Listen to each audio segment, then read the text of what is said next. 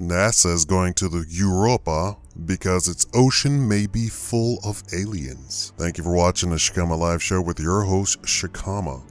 NASA has entered the planning phase for a robotic mission to Jupiter's moon, Europa. As with all the other non-Earth planets and moons in the solar system, Europa has a barren, lifeless surface. Below its icy shell, however, there could be something marvelous waiting to be discovered. NASA has reason to believe Europa offers the best chance of finding alien life in our own backyard. Europa has a diameter of about 1,500 miles, a little less than half the size of the moon. While it's very far away from the sun, the gravitational flexing caused by its close proximity to Jupiter could result in heat generation that keeps a subsurface ocean liquid.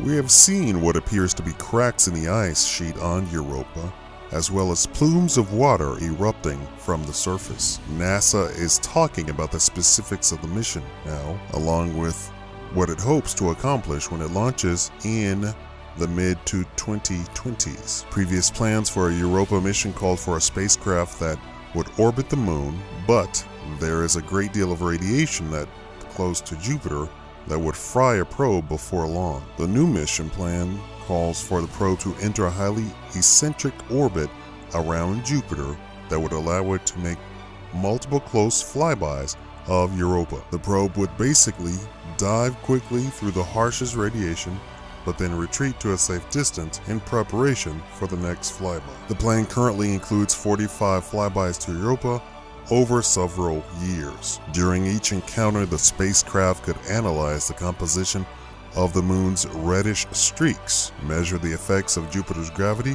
and search for water eruptions. If geysers are present, it might even be possible to fly the probe through one to collect samples from inside the moon. If the mission does detect hint of life on Europa, the next step would be to land on the surface and begin the difficult task of breaking through the ice to take a closer look. Finding alien life would, of course, have huge implications for our place in the universe. If life can exist in a subsurface ocean orbiting a distant gas giant, it probably exists many other places too. Thank you for watching the Shakaama Live Show.